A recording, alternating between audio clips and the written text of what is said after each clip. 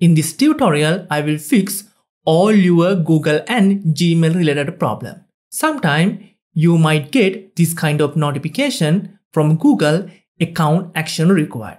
As well as if you try to switch between accounts or if you log into settings, you will get this another error. Finish signing in to continue. As well as another common error, verify it's you.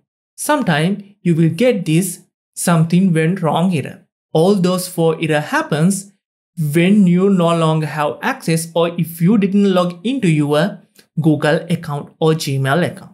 So let's fix all these errors. So first, close all these applications, then swipe down to the notification bar, then you will see this notification from the Google. So I will tap on that notification.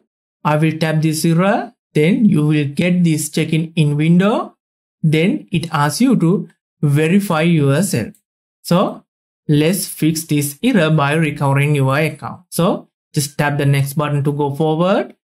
Then you will get this welcome window and it asks you to enter your password. If you got this kind of error, all you have to do, enter your password and log back into your account. Then that error will be fixed. But the problem is, if you don't remember your password, you have to recover it. So just tap the forgot password option like this. Then Google asks you to use another 2-step verification method or another recovery method. Here, if you got this kind of window, here you can use your passkey. As a passkey, you can use your fingerprint or face ID or any other screen lock pattern or password. But it didn't work. You can just tap, try another way like this. Then if you already add a recovery phone number or recovery email address, it will show that. Then Google send one-time recovery code to your recovery email or phone number. So you have to enter that code here.